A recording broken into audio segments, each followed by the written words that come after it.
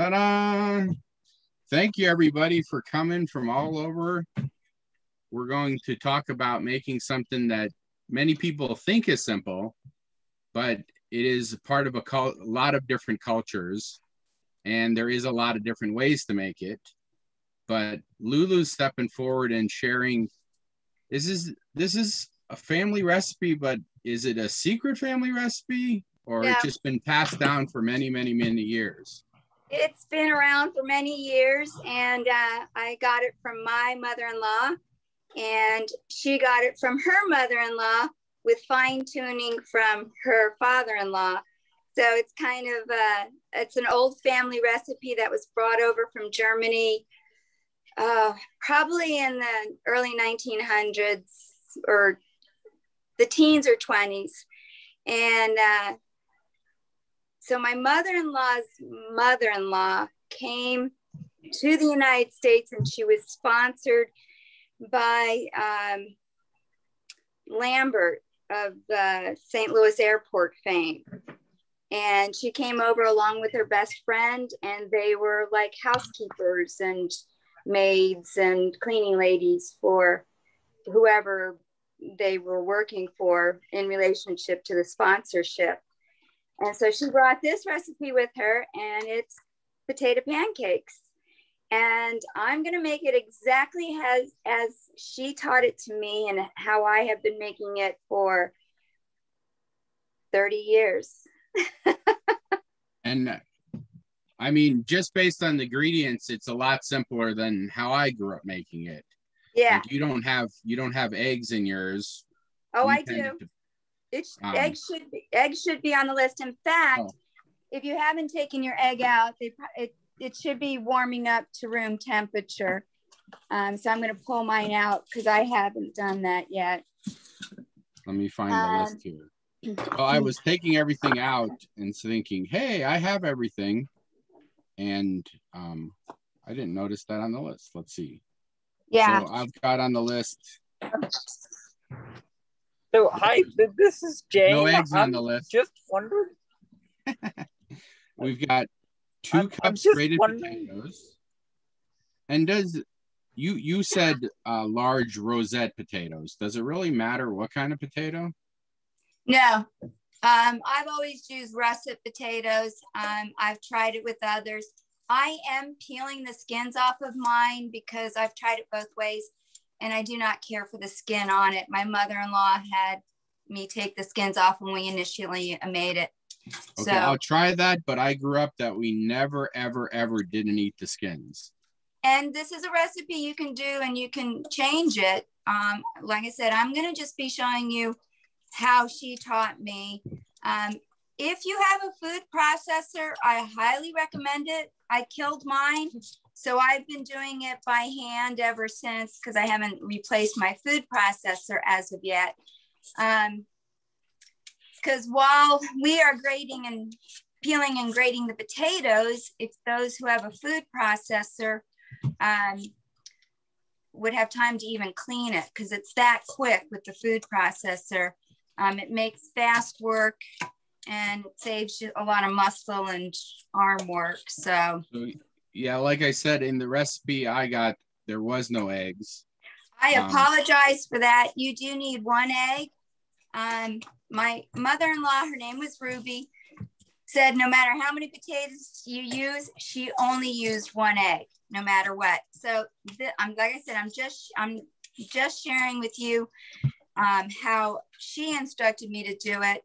And how do you feel like these differentiate between like hash browns or latkes? They're similar to a latke. In fact, there's probably not much difference, though. I did some research on all sorts of things when I figured I was going to be doing this class. And it turns out that a lot of people take the liquid off of the potato because they give off a lot of water. My mother-in-law never had me do that, and so it would get kind of runny. And yeah, we always actually put either you can get potato flour or, you know, the mashed potato powder. And we would add that to it when we didn't have eggs. So like when you're camping, you know, we would make like basically a fried pancake just with mashed potato powder and or regular potatoes. Mm-hmm. So let's see. Let me pull up I think these taste better. So basically, everybody just scrub, peel, and wash your potatoes. Another good potato for this is Yukon Gold. I've used little small red potatoes. I have not met a potato I don't like. So, but I'm a good old Irish gal here. So my mother would oftentimes, my mother now would just boil a potato, quarter them, and, you know, just serve them. Not mashed, not anything, just boiled potatoes. So that's what I grew up eating. And then when I got this recipe, it was exciting. Well, you said it doesn't matter what egg, but look, here's one egg and here's another. Use the large egg. Just like, so this right here is from the store, and this is from my what do you call it? My nephew's chickens. So like the big one. Wow. I would definitely. When he first got it, I was like, "Is that a duck egg?" He's like, "No, it's just a chicken egg." Wow. So, oh yeah. So there's my egg. I'm just cleaning up my. All right, so let me get. I'm already behind. I need to keep up with you. So in my experimenting, I used to do like 4 or 5 eggs, and sometimes it turns out to be a lot, and I would spend all my time cooking. I would suggest at this time, if you have an electric range, to go ahead, and if you're doing cast iron, I'm already starting to warm up my pan because it takes it a good 15 minutes for it to get up to temperature. I'm not putting any oil or anything in it yet. I'm just warming the pan up. I need to do it for that long because a key to making these very deliciously is that the oil is hot enough when you first put the the batter in. I think I'm going to try one batch with the skins and one batch without. I just, it's against my very, very core of being to not, but I guess I can use the skins and make just, what is it? Fried potato skins or something else, I guess, huh? Well, if, you know, this recipe is flexible for those who, you know, like you or want to use every part of the potato. Like I said, I tried it. I personally didn't care for the flavor of it, and I'm all about the taste. So I'm going to start grating my... Well, especially I can't find my potato peeler, so I'm having to do it with my knife. But I do recommend scrubbing your skin of your potatoes really, really well. Yeah, I did that. Washed them and scrubbed them well. I have this great device here that I can, it's got all these different attachments. So I can do all kinds of different potatoes. And so it's just, if I have to do a lot of it, that's what I use. But since we're only doing a couple potatoes, I think. Here, we can put this. I just got the old fashioned hand grater here, right? You got to hear me. I had to take you with me because this is I can't find my potato peeler anywhere. I don't know what happened to it. All right, well, don't worry about it. I'm gonna try and follow. I'm peeling it with my knife. Two things. So, what you just put your hot frying pan on medium heat? So that was a good question. I have mine on 4. Yeah. Well, you're just warming up the pan now. Yeah, I have it just a little bit higher, but I've learned with this electric and my huge cast iron, I should show you it so you can see. It's a really large pan, and the burner's not quite as big as the pan.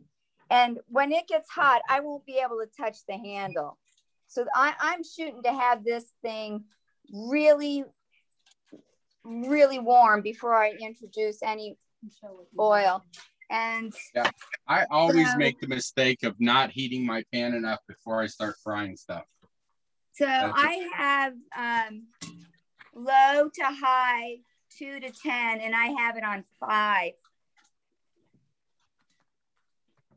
But that's just to warm it up. Are you going to fry in that temperature, or are you going to turn it way up? That's just to warm my pan up. It's been since I was practicing and doing other people's recipes before I started preparing for this. I practiced with different temperatures, and I have found that I wasn't always doing the oil hot enough. And I'll show you a little technique that I do. You might have seen others do it with the end of a wooden spoon. But I feel really ridiculous as a chef here peeling my potatoes with a knife because I can't find my peeler. You can just scrub them real well. I wanted to show you the grater I'm using. I prefer the finest. So yeah, that's what I have. It's a twin. What's the, see, but yours is a little different because your finer one is on the one end. Mine goes more vertical, so. I just grated my potatoes on the larger one. So also one thing good about a box grater, on a box grater, you got the full thing on each side of different sizes. My box grater doesn't have the super fine. Oh. So. Okay. And I prefer the super fine. I've read many recipes that say do it with the coarse. When I get to the onion, I'll end up doing it with the coarse. So I'm gonna use my big device. This is what I do when I cook a lot. Hey, so if I'm doing the super fine, I'm gonna use this thing. Hey, Or. Yep. Christy's in the waiting room. Oh.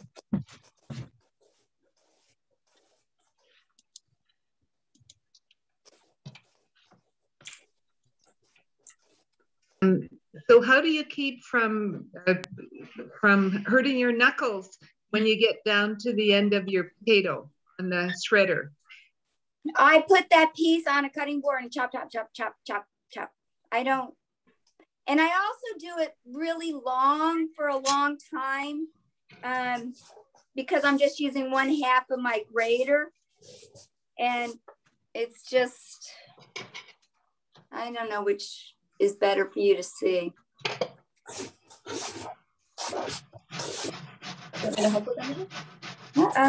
Maybe the onion is actually. Now, we run the onion through the grater too, right? Yeah, but do that last because it really gums up your grater. Like I said, I switch over to the coarse for the onion.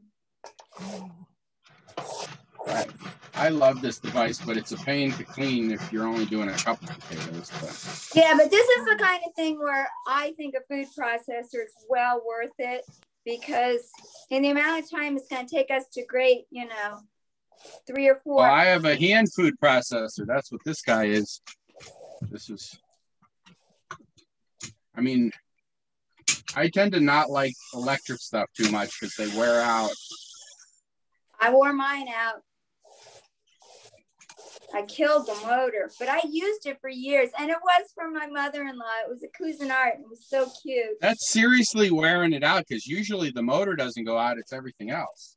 I had it for a very long time, and I made a lot of potato pancakes on it. All right, so that right there is four potatoes. And then this is the bits that didn't go through the grater very well. So I guess I'll chop that with the knife. My potatoes are already going brown. Should I put them in water or just forget about it? You could do a couple of things. One, cover them with plastic so they don't get any air on them. Okay. They're oxidizing. It won't really affect the flavor much. Okay. Yeah. Now, when I was practicing this recipe, I did just 2 potatoes with the 1 egg, and that turned out to be perfect for just me alone. I'm making a little bit more tonight because I'm sharing it with my family. In preparing for the cooking class tonight, I did some reading about potatoes, and it was really fascinating how long potatoes have been around as a cultivated vegetable. It started in Peru, and they discovered evidence of not actually the potato, but on pottery as early as 10,000 BCE, which I thought was really amazingly long time ago. And I heard that Peru has like 2,000 varieties of potatoes now. Right. An interesting thing about the variety potatoes, one of the problems that they had in the 1800s when the potato famine not only happened in Ireland, but all across Europe, is that they had just one variety that became very susceptible to the disease that it caught. So that was an interesting read as well. And Peru has way more different varieties. What they did that was very fascinating is they learned how to freeze dry the potatoes. And yeah, what they would do is, because they were at high elevation during the day, at night they'd dig them up, and they were smaller. They'd let them freeze at night, and they'd put them in the sun during the day. And they did that night after night, and they would slowly freeze dry, and they ended up smashing them down and releasing more and more of the water from them till literally they were freeze dry. And they would remove, in the process, they would remove the skin. And this was one of the food substances that the Inca army used because it was so lightweight and nutritious. And the reason why that the potato took a strong hold in Europe was because it had 3 to 4 times as many calories per acre than any other food crop, such as the rye or the buckwheat or barley or any of the other grains that they might have been using at the time. You can also survive cold weather where the wheat crops would freeze and the potatoes would. Also, once harvested, it has a really long shelf life, and it was very inexpensive to grow. So, and it came to Europe via the Canary Islands. Wow. Yeah, I don't know how long the potato spent in the Canary Islands, but. So I'm actually going ahead and making some applesauce too. I made applesauce. What I thought, how'd you make yours? I'm just chopping some apples. I'm going to put a little sherry wine in there and some brown sugar and just let it cook. It was like aisle 12 in Schnucks. Oh, that's how you made it? Oh, okay. Yeah. That works.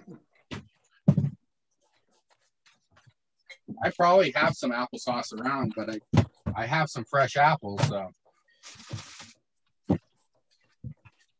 putting. Where's the brown sugar? There it is. How do I do the onions? Just as fine as possible? So what I would do, if you guys are ready to do the onions, let me take you over here.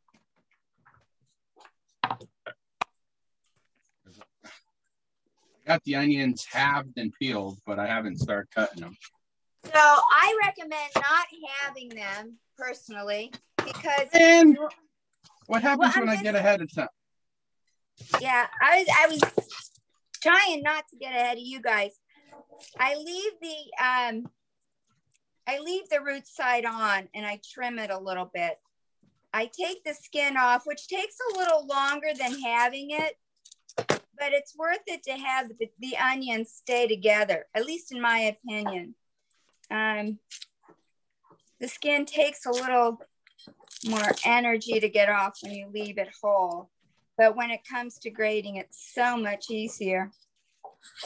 All right, so did you take the 2 tips off? No, don't take the root end off. You can trim it up a little bit, but do not take the root end because that gives you something to keep all the onion together. Okay, so you just cut off the top part then. Yeah, and I just trimmed the bottom just a little bit. And I have found with the hand grater that there's a technique. Are we ready to have my hand grater? See, my potatoes are oxidizing. Let me show you. See how they're changing color? Yeah. Mine too. It's not the end of the world. Yeah, you're exposed to so much air when they're grated. Yeah. All right, so my apples, I got apple, sherry, and brown sugar. Slow cooking there. All right, okay. So I'm trying to peel the onion off like you said. It is a lot harder to do. And you may want to take like the first layer off. You sacrifice a little onion, but you could put that on your cutting board to chop. Now, when I do it, I'm holding the root end. I'm moving on to the bigger side, and I'm going at an angle right in with my potatoes. And I keep turning it. So I don't know if you can see how I'm doing it. All right. I keep turning it.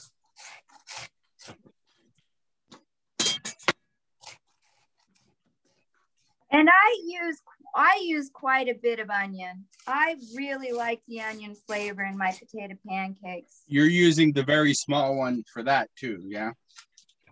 No, use the bigger one. Okay.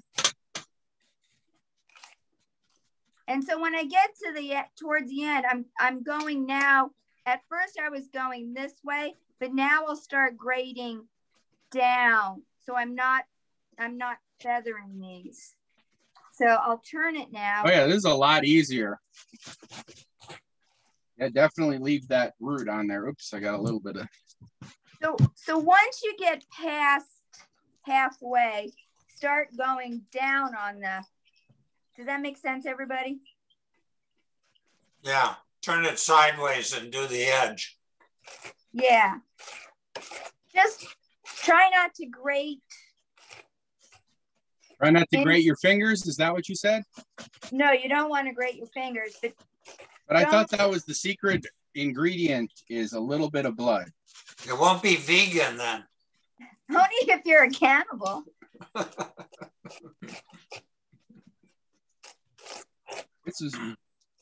My onions are really wet onions. Mine is too. I think how dry it looks on the outside, it wouldn't be very wet on the inside, but it's definitely really wet.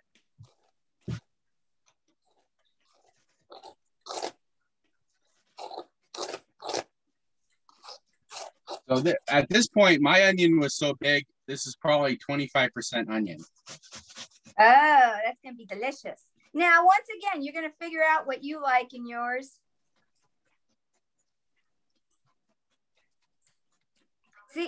See how it gets all gummed up in your grater? The potatoes are... That onion disappeared. Look at that. There's barely any left. Perfect. Just a little bit of the root. All right, potatoes and onions. And this is where So we can mix the potatoes and onions and put them together? Yeah. Yeah, I just grated mine right in the same bowl.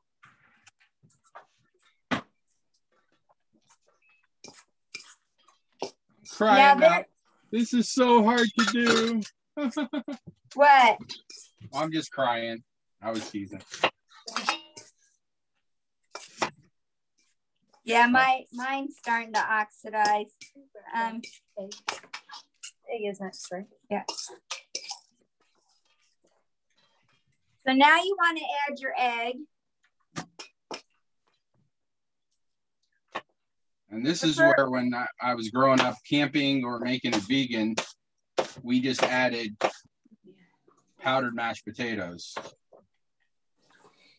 So basically potato flour. It doesn't bind it as well as an egg does, but wonder what else you could use. Tapioca flour would really bind it. Now some recipes will have you put another egg in, but because I don't drain my potatoes of their moisture, it really doesn't need it. And some of the recipes call for rinsing their potatoes, but I've discovered I kind of like the creaminess of the starch from the potatoes.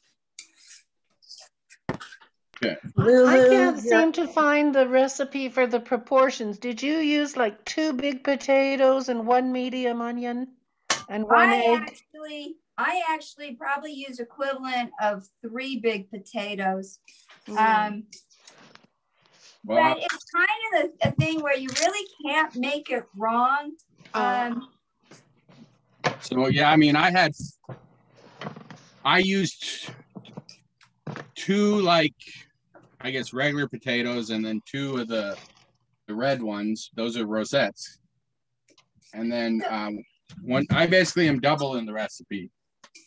So you may want to go ahead and use another egg, but since I'm not, so a lot of recipes have you squeeze the moisture out of the potato.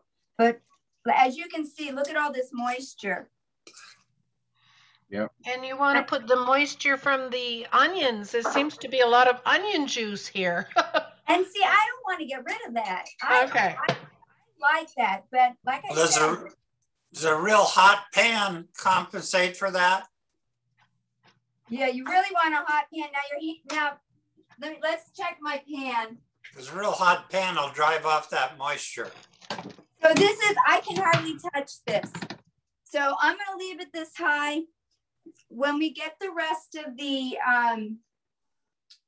salt and the pepper in it. Oh, they're for the cat. We have cat activity. We have a feral cat that's playing with squiggles. So now we're going to add the salt and pepper. Lulu, your apron is absolutely adorable. Thank you. Thank you. It comes in handy, but you can't. There's a problem with wearing an apron that you forget you're not wearing it and you go and wipe your hands on your clothes and then you're in trouble. Okay. So my recipe says flour as well. Yeah. So yeah, mine probably has a good 1/4 cup of water in the bottom there. If you I know. So this is where you're going to add the flour. I keep mine in a jar and I just kind of sprinkle it over the top. And then I'll stir it. Yeah, that'll absorb the water, I would think. Well, I'm gluten-free, so I'm using a little rice flour, but if I had potato flour, that'd be perfect for this. Actually, if I was smart, I would have pulled out some powdered mashed potatoes, yeah. So here I still have a little too much moisture. I'm going to add a little bit more flour.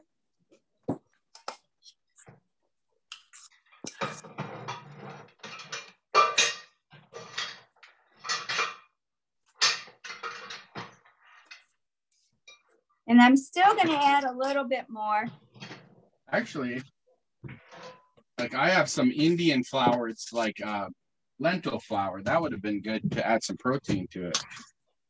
So some of my research I did was about latkes in general. And some of the original latkes were made with cheese way back. They didn't call it a latke, but in the Old Testament, the Hebrew Bible, when Judith killed that Assyrian general, she got him drunk on wine and fed him latkes, supposedly. And latkes are in celebration of Hanukkah, which is a celebration of a candle that, or the amount of oil that was enough to light one candle. In fact, yeah, I mean, Hanukkah is basically you fry anything in oil because you're celebrating the oil, right? Burning for a long time. Exactly. And did you say exactly? I said exactly. Exactly. The potato. I keep adding more flour and it's still not absorbing it. I guess I just had a lot of water in. You're not supposed to fully absorb the water. It's not fully. It's still wet. Can you see mine? Yeah, it is a pancake after all. Okay, now here's the trick. Now is the time you want to add the salt. But I have learned you want to add the salt before. Not if I add it now, it's going to get too wet. So what I do. Yeah, because the salt pulls the moisture out of the potato. It will, right. And that's not good. I'm using canola oil. And I'm using quite a bit. Just keep adding more and more flour. Mine's so wet. I probably got it. It's okay if it's a little wet, but you made quite a bit. Now you see that's how much true. oil? I have probably a 1/4 inch of oil. Okay, you want that's one of the things I learned over time. It basically put a lot more oil than you think. Preheat the pan, make the pan really hot, and then make the oil really hot. So I end up adding oil because I make a huge batch. I end up adding oil as I go along. I do too. Okay, so see now my potatoes are still giving up water, but I'm not going to worry about it. I use 2 forks. I'm going to turn my oven on about 275 because as I make these, I'm going to put them in the oven because we're going to eat together. So you put pepper in it, but you didn't put salt, you said? Not yet, because it's going to start giving up so much salt. So what I kind of do is I do it in batches. So I take my salt and I put it over in one little spot, but I use quite a bit of salt. Now, can't you just put the salt after you cook it? It doesn't taste the same. As much as people like to add salt afterwards, it's nice to cook with it or have it cooked in. I can make one giant potato pancake and make this go quicker, but I like littler ones. So now I just did one little section here with the salt. And let me show you how I test my oil. I have when I stick this in, it should fry. See how it's starting to fry? What are you sticking in? It's the end of my wooden spoon. Oh. Now that only works a couple of times. Like if you keep using the same wooden spoon. I'm going to let this get a little bit warmer. I raised it up to about between 6 and 7. So mine's pretty high, but I have quite a bit of oil. And do not get any moisture in the pan just yet because it'll splatter. But I want this oil as hot as possible. You should look at this. See my moisture that's starting to happen from the one area where I put the sugar or put the salt? Yeah, the salt will bring out the moisture. No problem. I have no problem with that. Okay, so here we go. I take a pile of it and I put it in. And then I take my fork and I separate it out. relatively thin.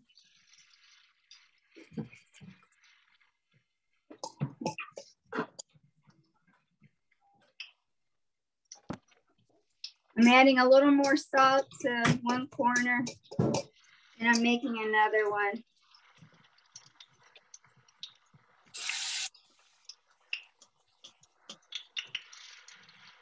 Now you want to kind of spread them out so they're a little lacy. My father-in-law lived with my mother-in-law after his wife had passed away, and he kept saying, "Oh, let me make the potato pancakes," and Ruby kept insisting, "No, no, no, I'll make them." And he said, "I don't like how you make them. You make them too thick." Now, well, when you make them thick, they take a long time to cook too, right? And they're not as crispy. So with mine, because the heat is so much more in the center, I loosen it up a little bit, and then I'll take my potato pancake and flip it around. Did you see how I did that? Yep. Because I want it to be even before I flip it over. And I actually have room for one more. And this is where you got to kind of keep track of when you put stuff in. And this is where it's hard. When I first started making this, I never ate sitting down. You never did what? I never ate these sitting down because I'd be cooking the next batch while I'm eating the first. Oh yeah.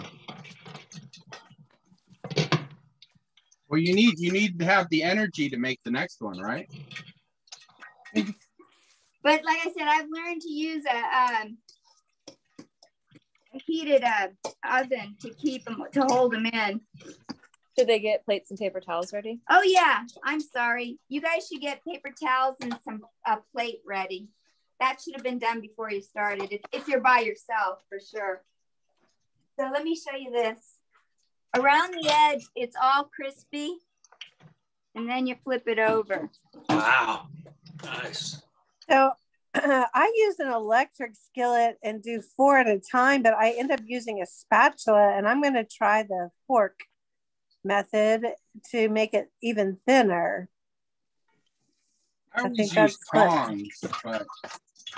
Now, the problem with making them thinner is you end up with a lot more potato pancakes, and so you're standing there cooking for a long time. But they are yummier. But thinner. they do taste better. They do. Yeah. Do you ever, like when we did like tons of them, we put them basically on a baking sheet in the oven? I got the oven on, and I have a... No, I meant to like cook them. Oh, well, that would be a thought. I mean, they wouldn't come out as phenomenal, but you could cook lots of them quickly. How much paper? We need more than this. So. Yeah. So I keep turning these because so much of my heat is in the very center of my pan, and that's just a matter of knowing, you're cooking. Okay, so you can get out your sour cream or butter. Oh, I meant to get butter out already. Wait, did you say you serve them with butter? Oh yeah. Wait a second. They were just fried. Why do we need more? Okay. Flavor. So I said at the time when I was doing this that this is not a healthy dish. But they do taste delicious. So is that peanut or canola oil? I'm using canola oil. My favorite is peanut oil, but I haven't gotten that in a little while. I meant to take my butter out earlier. You can also use sour cream. Now in these latkes, you can use zucchini, you can use sweet potato, you can use, any kind of legume in it. I mean, it's not a strict thing that it's just potato. What about cheese? Oh, and cheese is really popular. Well, and what's the other one is eat it with applesauce. That is a Northern European specialty. What is that? There's my This applesauce is cooking away there. Where it's all it is brown sugar and a little sherry wine. Yeah, applesauce made from apples without any sugar added. Let's see. That's good with it. So you're having some applesauce. Good. Yeah, I just bought a jar of applesauce, so I'm kind of cheating. I made some yogurt with my mom last week. I still need to put it up on the little video on the YouTube channel, but I got some fresh yogurt. Basically, anytime we have like some milk left over, we either make some fresh cheese or fresh yogurt. So my first ones are done. I flipped it too early. And I'm gonna go ahead and put them in. I have my oven heating. And I'm just gonna stick them in here to keep until, because there's 3 of us, so. So I like how we always put them on paper towels to soak up some of the oil, but then we serve them with butter. Butter tastes better than oil. Just like. Hey, what's happening?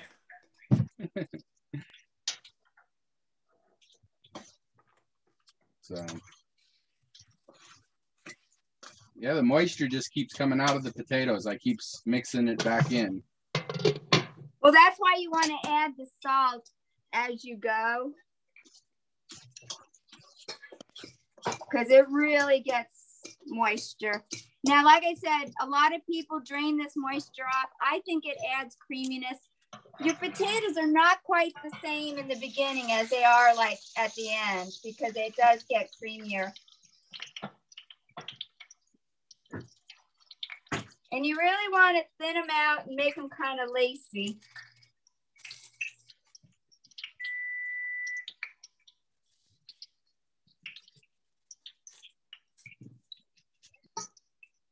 I told Lulu this, but last Hanukkah, I actually made so much that I, for the first time, froze some latkes, and it was fine when I got them out. And I heated them up in the toaster oven so they were crispy. Yum.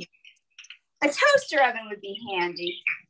I wonder, I don't own an air fryer, but everybody's bragging about them. I wonder how well it would do in an air fryer. An air fryer is just a convection oven, so it would be the same as when you bake them. Okay. So not as good. But I wonder if you could just do them quicker. I don't know. All right, I got a little more space there now. My experience is that air fryers and convection ovens only shorten the cook time by 15 minutes over regular baking.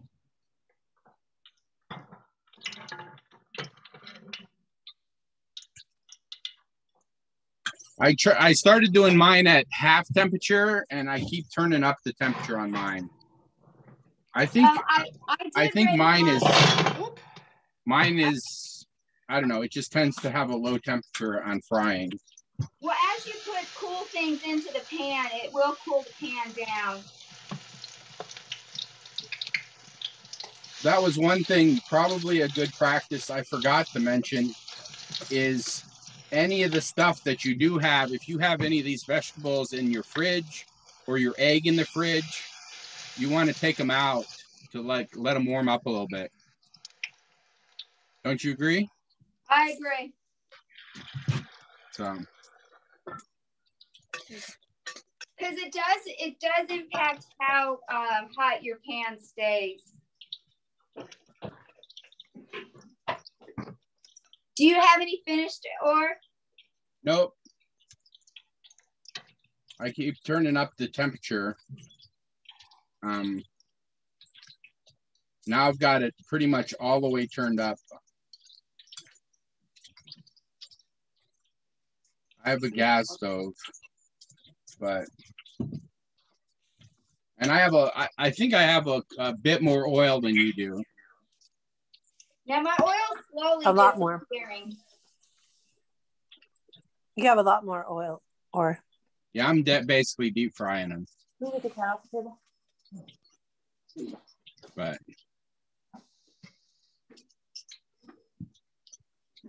it's so hard not eating the ones that we have that I have finished already. Oops. Say hi, Squiggles.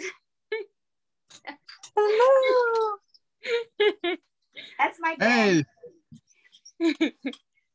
She's car friendly, so they bring her down every time they come over for a visit. Now I'm going to turn my oil down just a little bit. It's on. I'm gonna have to watch mine. I've turned it all the way up, and I think it's probably gonna get too hot eventually here. But that's the hardest part, I think. And I used to absolutely hate making these because we'd have to make enough for the whole family. And it was just like right about when you were done making all of them, you figured out exactly the right temperature and the exact right amount of oil. So the secret is really starting out with a screaming hot oil. That's why I said show it with the, you can use your wooden spoon to test it. And instead of using, when I fry stuff, instead of using paper towels, if you look, I've got aluminum pan and I just tilt it. And so I just put the stuff on the top and it drains down to the bottom of the pan. Oh, that's good. I mean, I always used to use the paper towels, and then, I don't know, I just thought of this method. And so that's what I've been doing. I actually save all my oil-soaked paper towels to make fire starters out of them. That's a good idea. I mean, I really hate to waste them. I feel bad about it. So because this is giving up so much moisture, you want to keep making them thin, but they do end up getting creamier and creamier. And in fact, the first batch, they start tasting different as each batch goes along. So look in here how much moisture I have. And that's why I add the salt as I go. So I'll take the next batch here and I'll go ahead and I'll salt it. That might have been a little too much. So I grew up deep frying them, and you know, I have a lot more oil than you. You're actually just doing it as if you're making pancakes. Well, it's more oil it's a lot more oil than I'd ever use on a pancake, because for pancakes, I just kind of have a film of oil. These are in oil cooking for sure. Well, yours are looking more like the original as a matter of a pan. I think you have a cast iron pan, cooks better than what our does. Yeah, it holds a lot of heat more evenly. Yeah. But did you put flour in it, or flour and eggs, or what? I did, yeah. It has flour and egg. Now, at this point, I probably will end up adding a little more flour. Yeah, that's what I usually do. Yeah. But like all right, I'm already eating my first batch. Oh, there you go. Yeah, that's what you're supposed to eat it, right? You have a place for people who are sitting, and as you cook them outside, preferably because it stinks, you feed them. Well, mine is still hot, so I'm gonna actually put a little of the fresh made yogurt on top of it. Balance that heat. Oh yeah. And I you know I what? put a lot of onions. You know what you're supposed, between each pancake, you're supposed to have a spoonful of alcohol in between. You can do Jägermeister, or you can do, usually of a spoon, we have it on gin from a tin spoon. You know that kind of custom? No. Sounds good. Yeah. That's what is a typical thing, what you do with pfannkuchen. Sounds like by the last pancake, you could have a grease fire if you're plastered. Just like well, that's why, you know, somebody cooks and somebody eats, you know, and the spoonful, that is a big tradition with it in between, because you need it for the fat to metabolize, right? There you go. Yeah, mine is getting real, like a lot of water's coming out of it, even though I haven't really put salt in it. And so I keep mixing it. But the thing is even if the moisture comes out, you can have that last pancake just literally be the potato liquid pancake with not much or texture. just start scooping just potato and leave the liquid behind. Yeah, what kind of potatoes did you use? I used Russet. Mm-hmm. Oh, they're looking so good.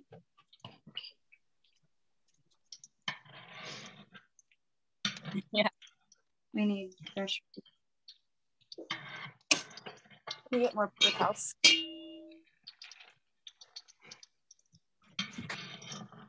I think you spent a little more time making it nice and circular.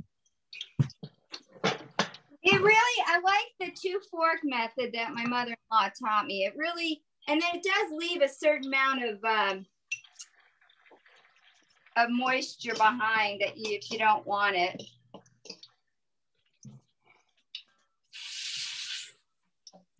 I kind of make them the shape of the pan. So why don't you just make one big round one? And when I started, I said I could, but I like them in this shape. I'm not a big eater, so I like being able to go back for more. So making them smaller. Now, what I do with the leftovers, a lot of times I'll cook them up with eggs in the morning. Just warm them up in a pan.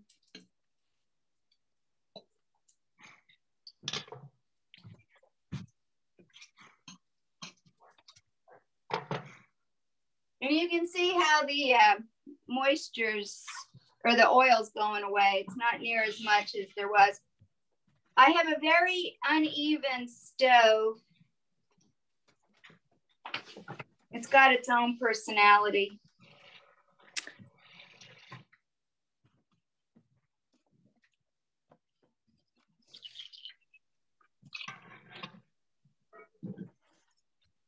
Oh, what kind of potatoes did you use? I use like the regular, I don't know what they're called. Let me find the bag here real quick. So like what are they called? This is grown in Idaho potato. Probably a Russet. Just like the one that's kind of brown, and then I got some of the red ones. So I did half and half. So yeah, the white ones and the red ones are good for that. The other ones are absorbing too much oil with the Idaho potatoes. So when you do it with the other ones, that's crispier. So the red ones I had, they were all very small ones. Yeah. And this is like one of the smallest ones of the other potatoes. So I had a lot of them, I had them bigger. So I think I overfried that batch. So I probably did more potatoes than I needed to. Wait, there's never enough. I know. But I get to the point where I want to sit down. I'm hungry. I want to eat the fruits of my labor, and I still have like half of it to go. So this is where being the cook is not as much fun. Well, that's why I already ate 2 of them. All right.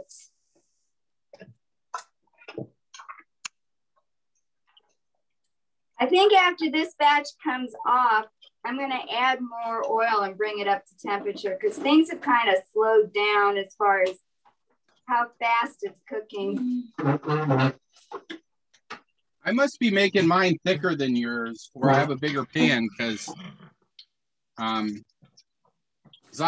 thought I made twice as many potatoes as you, and I only have enough for one more.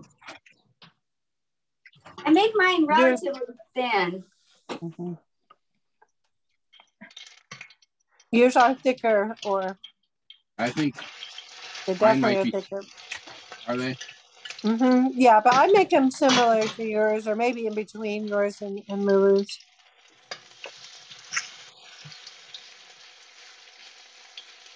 Yeah, well, that's the training of my mother-in-law's father-in-law, was you make them too thick. It was so cute because I never got to meet her father-in-law, but between my ex-husband and her, she would just tell great stories of them, and they were just really, really neat people. And he didn't want to hurt her feelings. He kept saying, I'll make them, and she, didn't want him. She felt it was inappropriate for him to be cooking, and he finally pressed up that you make them too thick. It was so cute.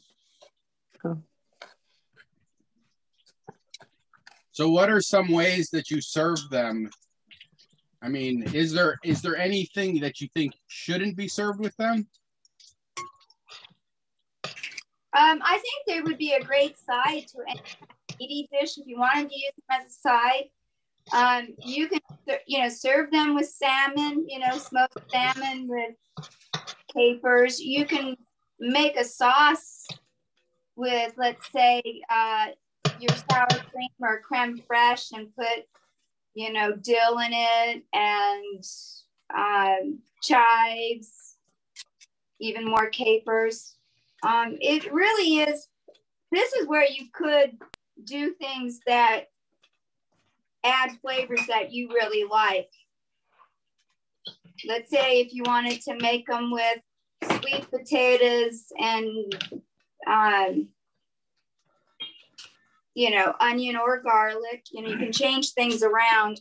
I've never made you can put some farmstead cheese, like some fresh made cheese in it. Yeah. Or a dried Parmesan might be tasty in it. This is not something that you guys normally did.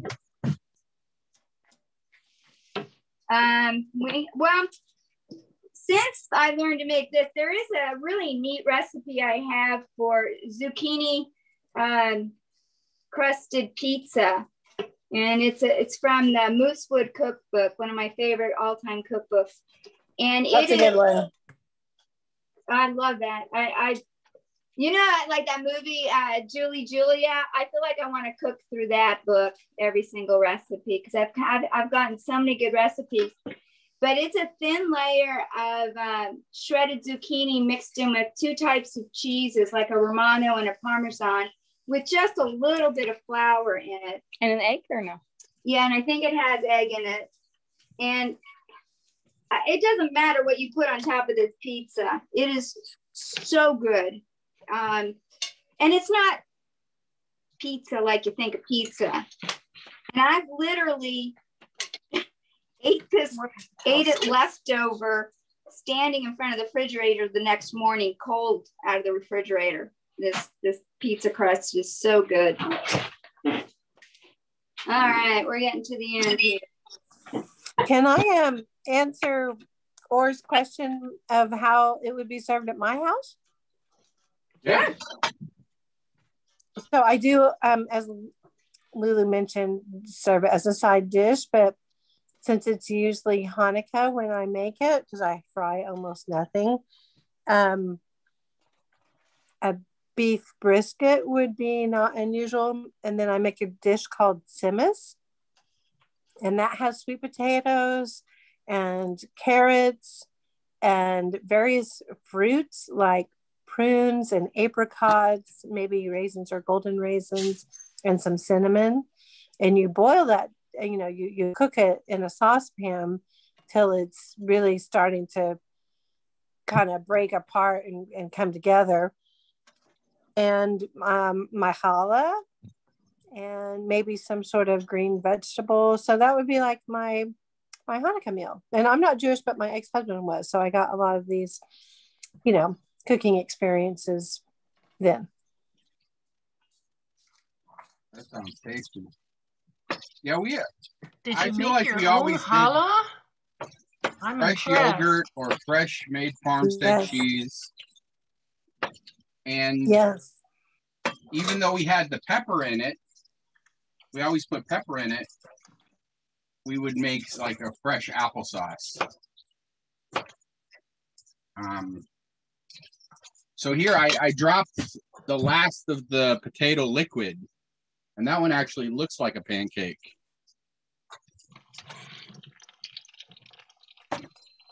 See? I couldn't help watching this. I grew up in the restaurant business, and it brings back memories. I remember my dad would make hash browns. He would like steam the potatoes with their skins on in a big pot. Of course, they're making a lot. It's a restaurant. And then when they cooled off, you would just take a bread knife and you could just scrape the skins right off because the potatoes are already cooked. And then we grate them. And that way, when you got an order for hash brown potatoes, you throw them on the grill. They were already cooked. And you just had to kind of, brown them on the grill a little bit and heat them up. But that's what this whole thing reminds me of, because that was a childhood memory I had. And look at how this right here, I didn't put any water in it. It was just a little bit of sherry, brown sugar, and 4 apples. And just look how nice that is. It didn't come out. I haven't reduced it. It's very liquidy. Apples have a lot of applesauce. Since I was late joining, could you explain this dish? So that's just applesauce. I cut up 4 apples in there, some brown sugar, and then just a little bit of sherry wine in it. And just, it's been slow cooking for the whole time we've been cooking. Great. And to answer somebody's question, yes, I do bake my own challah. Wow. So I'm impressed by anything with yeast. During this pandemic, I've made bread once. Well, it turned out pretty well. But I watched I'm doing these virtual tours with heygo.com. And one lady in Calgary, Alberta, she showed everybody how to make challah. And I still was too intimidated to try it. Well, it was, even though I grew up with my Italian grandma making Italian bread all the time, she used baker's yeast. And so it was not the granulated kind of yeast. And I, too, was always intimidated by yeast. I made a lot of quick breads, like a banana nut or zucchini bread, poppy seed bread, whatever, pumpkin bread, but not a lot of yeast breads. And then I had someone I said, okay, I want to learn. And when I went to their house, instead of having me watch them do it, they said, you do this. Now you do that. I was like, me? And I've been making it ever since. So you can do it. Yeah, on a previous show, someone did Irish soda bread. Well, that was easy. That was with soda. Yeah, that's the point. It's not a yeast. Yeah. Not yeast driven. Yeah. But or it's going to have me do challah if we can figure out how to do the logistics, because it takes longer than these shows would normally be. I mean, I think we just have to make, again, like 3 batches. So one of them is just like, here's how you do it. And then then we pull out the one that was like, if you waited an hour, then set that aside. And here's the one, if you waited an hour again to bake it. I think we should do it. So I cooked with Christy doing the challah and a few other people, and it was so much fun. And it was a whole Sunday or Saturday day that we started. We worked together getting the dough, and we came back together after the first rise. And every step of the way, we were together. And it was so much fun. And it was so much easier having someone guide you through it. And I think for those who can commit that much time, it's not like we were together, the whole 6 or 8 hours that it took. It was just that. It doesn't take 6 hours. Well, when you start doing the process of, bringing all of it together, even but before. I mean, it does need to sit around and rise. Right. But I mean, anyway. It'll be 3.5, 4 hours for sure. Yeah. All right. So we'll talk about doing challah in a future cooking show. Is there anything now we want to wrap up about this one? No. I made my plate. Or I have a suggestion. Or in Lulu. So one time I was at a restaurant in San Francisco that I think called Four Noise Oven, and they had these little potato, I don't know what you call it, tiny little cups, or like smaller than a cupcake, like the size of an eggshell, and they topped them with a little caviar, and it was really, really good. And you can, of course, you can get the real caviar if you have a lot of money, which I don't, but you could get some lumpfish caviar or something. Yep. And has that salty, sweet taste, which is reminiscent of salmon and other things that go well. So that's just a little suggestion for you out there. Oh, that sounds great. Yeah, I used to do that. I mean, unless you've spent your whole life eating expensive caviar. I put a little bit too much yogurt on it, I think, but like I have one that's savory with the yogurt, and then one that's sweet with the apple brown sugar. So nice. Anyway. So you show them the inside of the pan. There is quite a bit of liquid left, but I pulled off all the potato.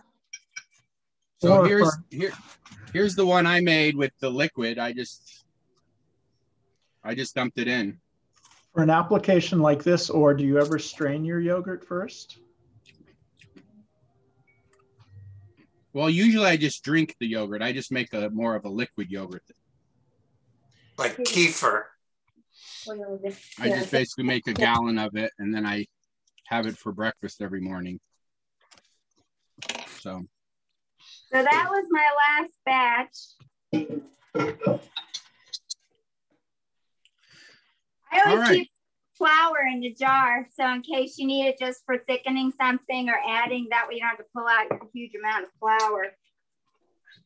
I think I probably should have followed. I'm like pretty hot right now. I probably should have followed that tradition of drinking some wine between eating each one, right? I agree.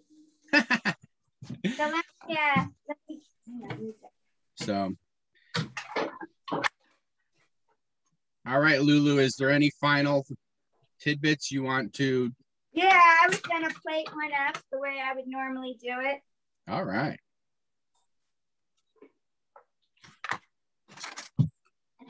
I'm gonna plate it up like I normally do it, which is right into my mouth. So sorry. Alrighty. So normally I would do this right away as it came off, but I like a little more butter on it. And I always fold them in half like a taco and ate them that way. And then here I'm gonna cheat a little bit.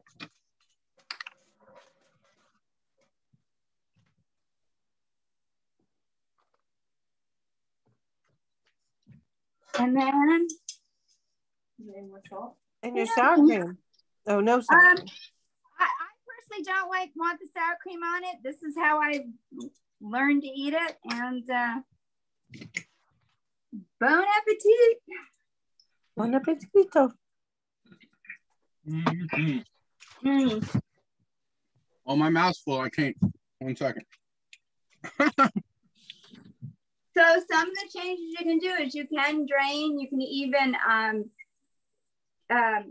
rinse the potatoes.